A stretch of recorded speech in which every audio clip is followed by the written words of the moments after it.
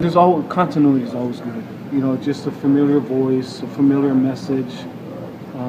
You know, we know each other as a staff. The players know what we expect and what our goal is.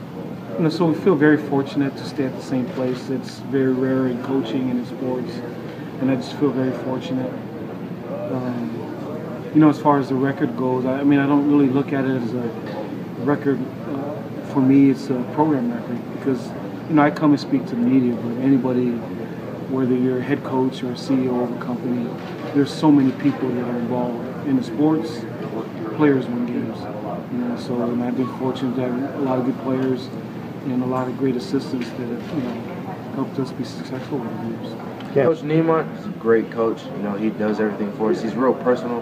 He loves his players. You know, we're not just football players. We're actually, you know, like kids to him. You know, he takes care of us. And he loves us. And having those guys around, having Coach Jasper around, having Coach Green around for such a long time is nice. You know, we feed off of what they tell us.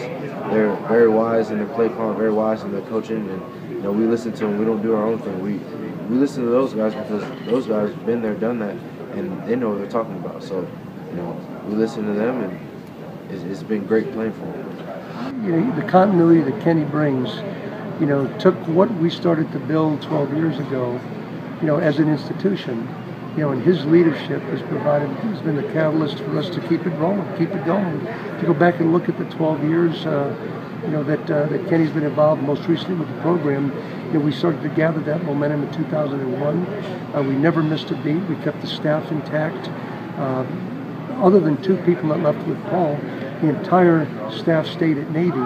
So, you know, Kenny was given a wonderful head start, a running start, and has done a great job of just capitalizing on every bit of what the Academy stands for.